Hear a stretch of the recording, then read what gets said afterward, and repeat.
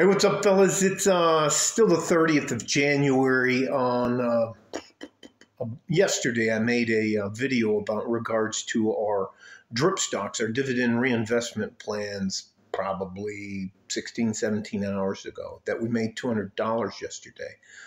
And there is a guy who is from Europe because all of his videos about his Ford Sprinter van, his steering wheel's on the right side of the car, which ours is on the left side. So he's somewhere in Europe and speaks pretty decent broken English. This is what he wrote at the bottom of the comment section. He goes by the moniker @ mgtowstanley, Stanley Zoltanov9808. And he says, that is scam. Not that is a scam, so that's fine. That's scam, and you only make money when you sell and cash in.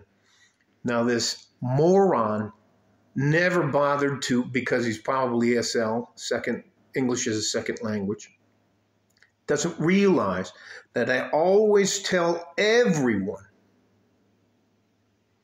that this money is ours to keep for the rest of our lives, and we're going to use it to leverage our loans. You know what? I don't call people out. I try not to talk shit about people unless I have all the facts. And I just want to tell you, mgtowstanleyzoltanov9808, fuck you, dickhead. I'm easy to find. You guys stay safe and healthy. Take care of each other if you can. And if you can't, you have to take care of yourselves. Someone who tries to take a shit on your reputation deserves to be dealt with. And there are far too many keyboard warriors out there. Like a fort in a G-string.